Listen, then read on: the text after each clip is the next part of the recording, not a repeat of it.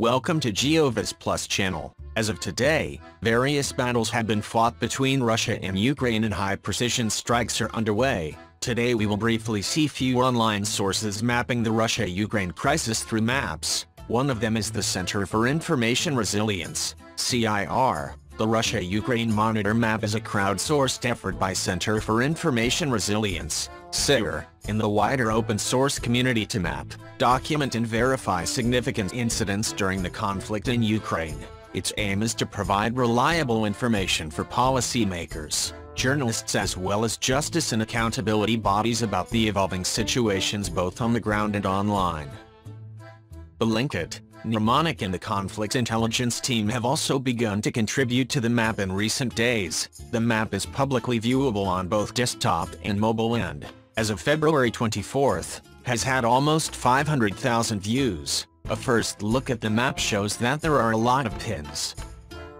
Each one represents an incident or event depicted through video, photo, or commercial satellite imagery and has undergone a rigorous verification process to identify where and when it was taken.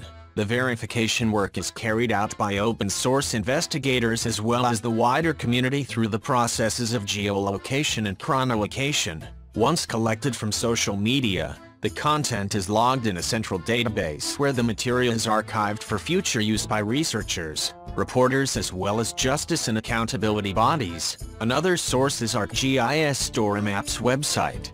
The Story Maps beautifully presents Ukraine invasion map by locating clashes and battles reported by the Ukrainian armed forces and social media accounts. Some of the areas pointed on the map include Bilovodsk, Severodonetsk, Oktyrka, Konotop, Vinnytsia, Yasin. The capital Kiev is included.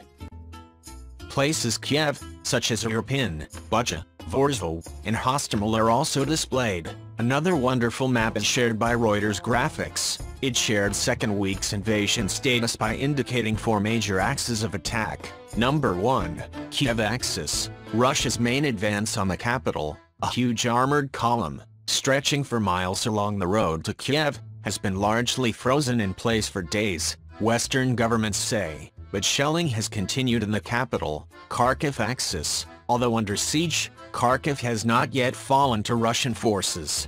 Number 3, Donbas axis, Russian-backed separatists in the eastern province of Luhansk said a Ukrainian missile had blown up an oil terminal in the town of Rovinky.